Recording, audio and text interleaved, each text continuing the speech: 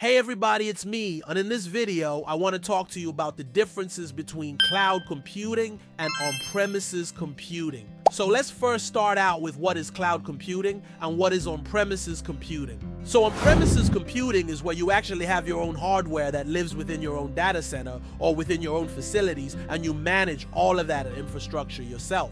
Now, when we talk about cloud computing, the cloud provider like a Microsoft and AWS, a Google, they have their own data centers.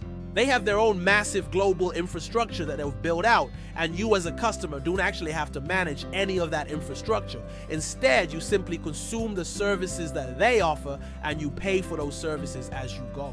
So very different model versus on premises, where you're actually purchasing your own hardware, you're managing it, you're maintaining it, you're updating it. With cloud, you don't have to do any of that. And so let's dive into some of the differences between cloud and on premises. Let's talk about infrastructure. So obviously, if you're going on premises, you have to build out your own data center. You have to have your own physical location that can house that data center. You have to have your own power, own cooling, own networking. You have to have all of these things in order to run your workloads. Whereas in the cloud, you don't have to worry about any of that, because again, you're just consuming the services. The cloud provider has already built out all of this infrastructure. It's already running and you're simply consuming it. Let's talk about cost. So typically when you're doing on premises, you have a very large upfront cost because you're buying your own hardware. Sometimes you might even have to buy your own software licenses. Obviously, you have your own IT staff that you have to pay for, and you have to pay for all of this infrastructure that you're building out. With cloud, you're not having those large upfront costs. You might have some, but typically they're much smaller than they are on premises because again, you're not having to build anything out.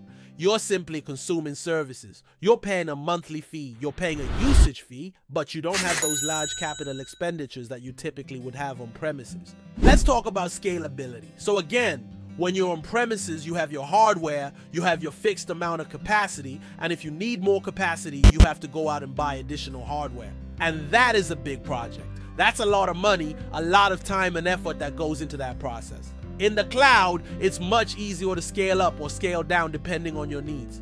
Because again, you're just consuming services. You can simply provision additional services or de-provision services, and you can do that very, very quickly. It's a lot easier and again, a lot less expensive when you're doing that in the cloud as opposed to on premises. Let's talk about maintenance. So when you're running your own infrastructure on premises, obviously you have to do a lot of the maintenance yourself. You have to patch things, you have to update things, you have to apply security updates, and you have to have your IT staff do all of this work. In the cloud provider is doing all of that work for you. They have their own engineers that are applying patches, that are making sure things are updated and secure. So you don't have to worry about that as a customer. Let's talk about accessibility. So again, when you're on premises, your IT staff, that's the only way that they can access the applications and the data that you have. There's no remote access capabilities. Typically when you're in the cloud providers actually allow you to have remote access. So you can actually access your applications and your data from anywhere in the world. All you need is an internet connection, and you can actually access all of your stuff. And let's talk about control. So when you're on premises, you have complete control over your environment. If you want to run your applications a certain way, you can do that. If you want to run them on a certain version of software, you can do that.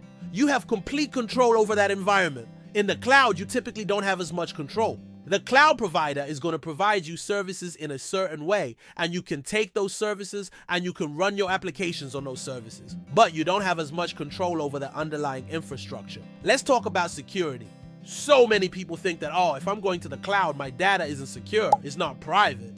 And that's not the case at all. In fact, when you're in the cloud, you actually have better security because the cloud providers have thousands, in some cases, millions of dollars that they're spending every single year on security.